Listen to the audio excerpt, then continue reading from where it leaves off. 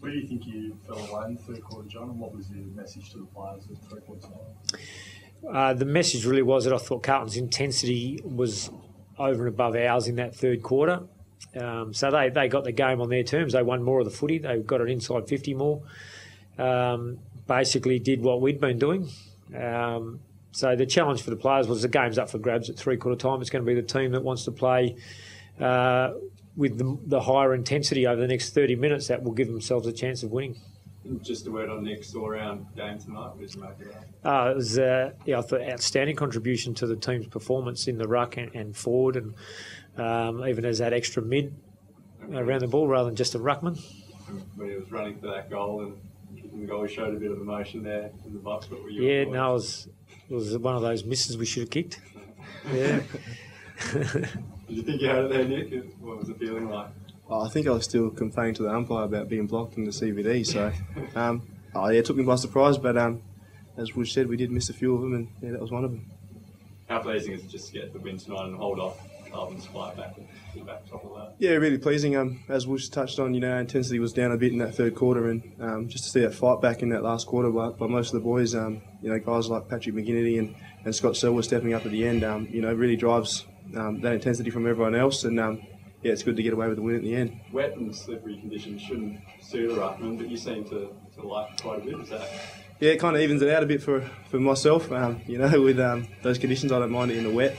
You can follow up and get down there at ground level a bit quicker with the wet conditions. So I don't mind it when it rains. Looked like inaccuracy in front of goal could have been costly for a while. Was that a concern for you going 3/4 time in particular?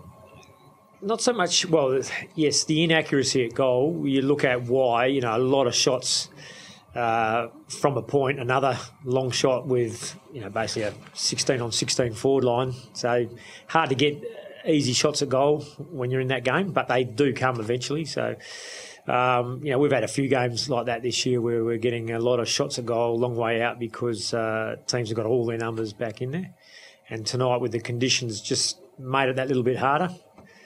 But in saying that, we also probably missed 4 or 5 that weren't really under that sort of pressure and intensity, and we've got to take those. Yeah, absolutely.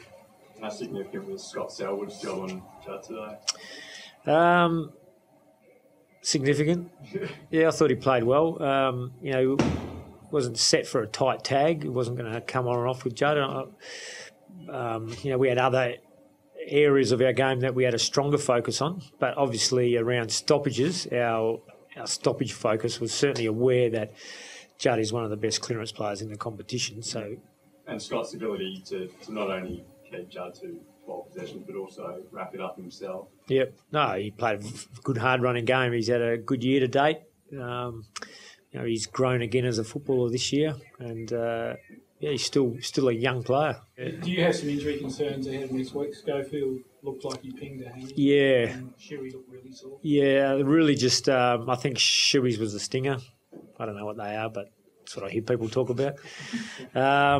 So he'll be fine, and Schofield will, I would expect, miss the next game at least with a hamstring.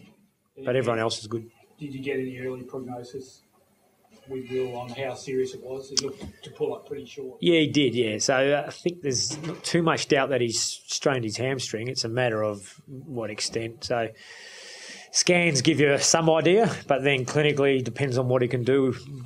By the Monday or Wednesday post the Collingwood game, we'll see where he's at. The late change with Butler going out, is there any issue there? Yeah, Butler's hamstring just tightened up at training on Monday. I'm trying to work out what day we're on, but and then on Wednesday he got through training, felt as though he could probably play, but it was the same hamstring that was tight after the Fremantle game, and because it got tight within that game. He felt as though it would tighten up or it would get sore during the game, and he didn't really know how long he would be able to play for, so no risk.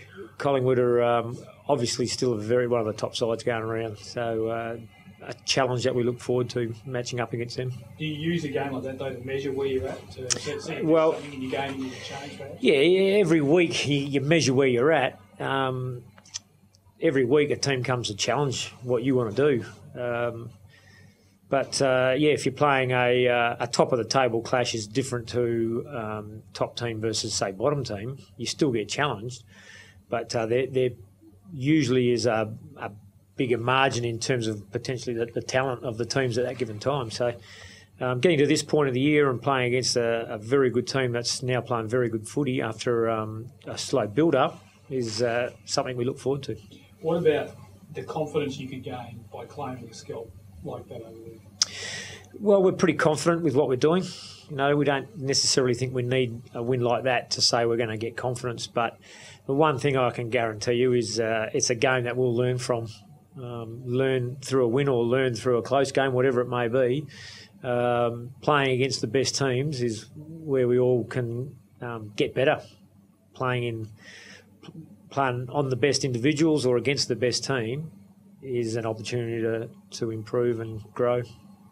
Given that you kicked 3-14, I think between the first quarter and three-quarter time, and Jack Darling was able to take those two opportunities that presented themselves to him, how significant is that for a young forward at a big moment in a big game? Oh, yeah, he's done it a couple of times. I think he did it against Hawthorn too in similar conditions, slippery, not as wet. Kicked 2 last quarter goals in that game when we only kicked 5 for the game. So, he's an outstanding young player with improvement to come. Just for us, as much excitement out of his run-down tackle in that third quarter. They were lining up to have another shot at goal, and he came from the half-forward line to lay a big tackle and turn the ball over for us.